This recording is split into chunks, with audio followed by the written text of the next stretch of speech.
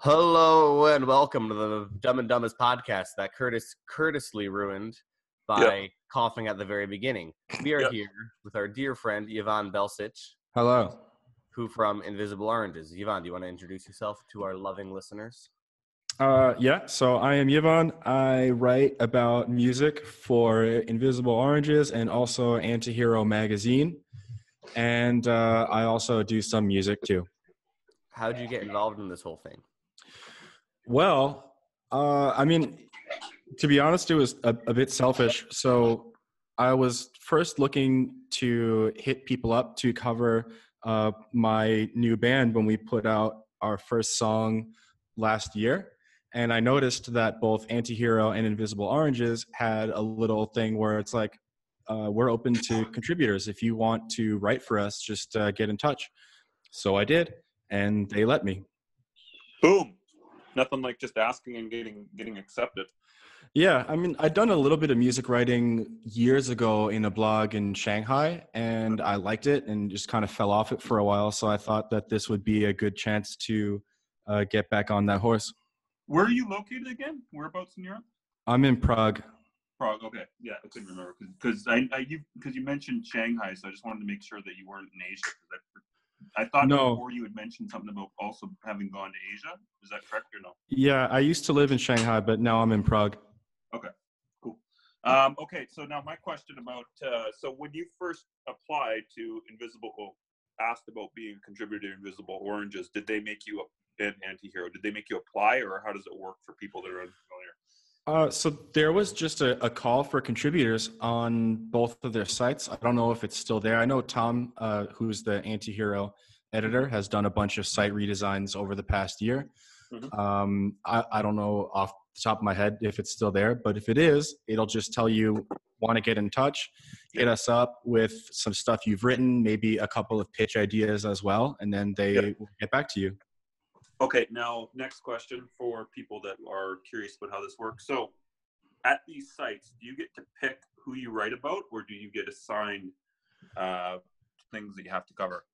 I can't speak for the greater operations as a whole, especially I know that AntiHero does a lot of show photography.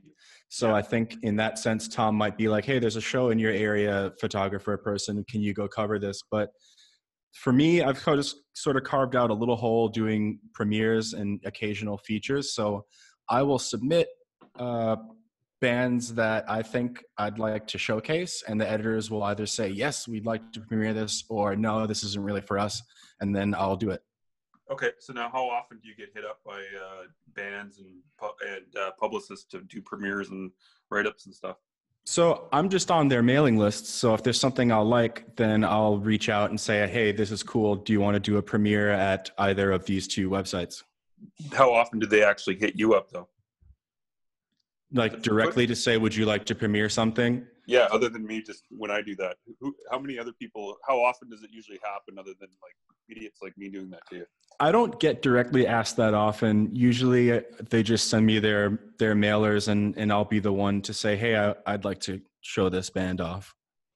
Interesting. But from time to time, it's a small group of people. Like you and like one or two other people will specifically say, I'd like you to premiere this. But I'm pretty proactive about chasing up the bands that I want to cover. So interesting. Now, have you ever had a band directly pitch you, though? No, I think I'm not directly reachable on either of those two websites. I try to keep that to a minimum. What about on Twitter? You ever had never had a band directly approach you and say, hey, you'd be interested in writing about us? I haven't. Really? Which honestly is kind of nice. I like just getting everything and deciding what I want to talk about. Interesting. Matt, does that happen to you a lot with bands coming to you direct? A fair amount of the time bands come to me direct, but I feel like Yvonne and I have kind of different brands, as it were. Could be. No, it's just I'm kind of surprised. I was kind of surprised to hear that because I thought that there would be like floods and floods of bands just spamming the crap out of the both of you guys. I'm not really listed as a point of contact though on either of those two sites. So I think as a band, if you go to, let's say if you go to AntiHero, it'll put you in touch with Tom, for example. So there's no way on those sites to reach a writer directly unless you know who they are and are following them on, like you said, Twitter or something. Yeah, it's just surprising to me because I'm just checking your bio on Twitter right now because it specifically mentions that you write at those two places. So I was thinking that you would just be like spammed with crap all the time. That's amazing. Yeah, I guess it works out pretty well.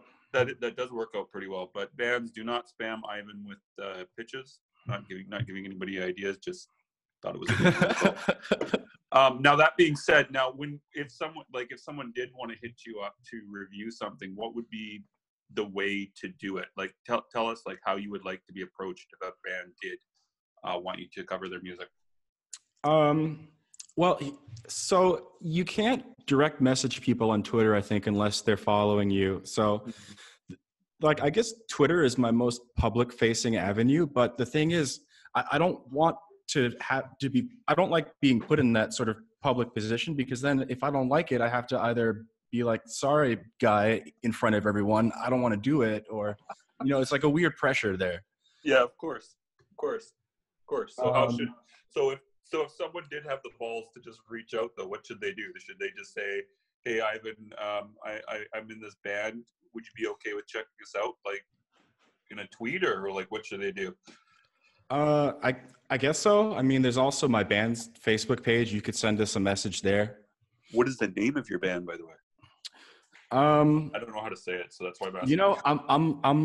I'm reticent to even say it out loud, because at this point I've insisted on not clarifying a certain pronunciation.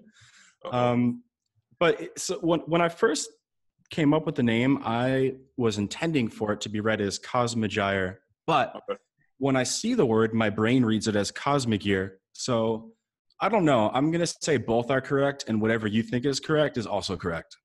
Okay, so hit you up at the Cosmogear. That's how I'm going to say it. Yeah, that's fine.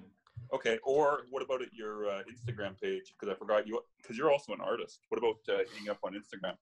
I rarely use that. I mean, if I have a new piece, I'll go on Instagram to post it, but I once a month, if that. Okay. Now, just to point out, because we did forget to mention this, Ivan is not only is he in a band and a writer, he also does artwork, and he did recently for Void Ritual, correct? Yeah, I did. That was really cool. Dan is one of my favorite contemporary black metal musicians right now, so it was really dope to be able to work with him. Now, are you for hire, or are you just doing it occasionally for the artist? I would say yes for hire, and sadly only occasionally, because not many people ask me to do anything for them. Okay, but if you were asked, you would do it though, you're saying? Absolutely. Yeah, I love drawing, and having a reason to draw something is always good. Cool. And what do you prefer doing more, the writing, the music, or the art? Well, they both scratch different itches, I guess. But if you had to pick one avenue for you to do, which would it be? The writing, the art, or the music? I don't know. Maybe I'll just quit doing all three and become a monk. That's a good choice. How has your music journalism career advanced your music career? Good question. Firstly, I would like to definitively state I do not think of myself as a music journalist, because I specifically go out of my way to not have to have a wall of critical detachment. Okay. So I think a journalist, their job is to be objective. Their job is to distance themselves from the subject. Whereas the way I see what I want to do is, this band is great. I like it. You should also like it. I'm not presenting a balanced point of view here. It's like, this is great, check it out.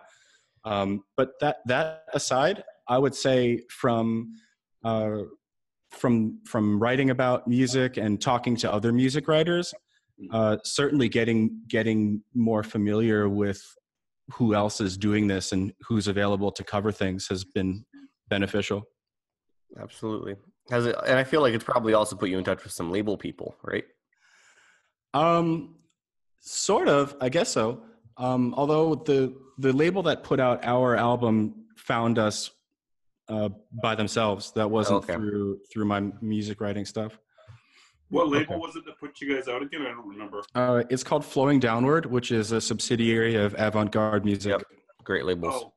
Oh, okay. Yeah, okay. I was thinking it was someone else. Okay, makes sense. Yeah, Martin, why don't you know every weird Euro label ever? I know a couple, but I don't know a ton. I mainly hear about them through you, Matt.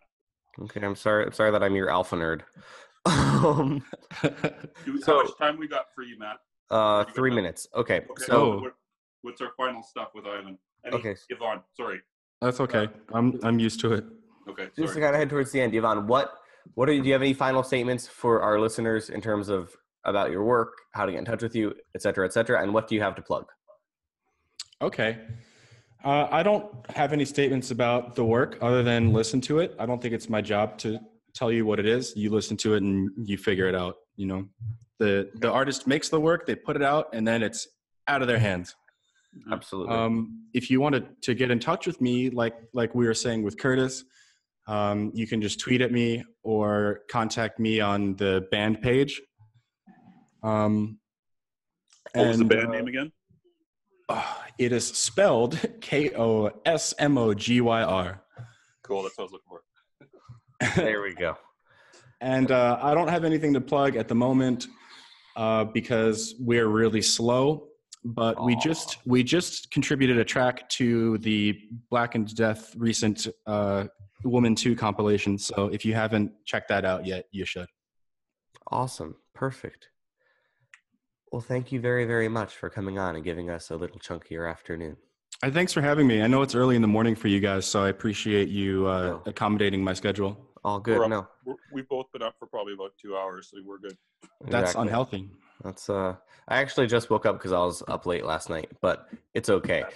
This was Dumb and Dumbest. Thank you guys for listening. This was Yvonne Belcic. Yep, that's me. We nailed it. Okay.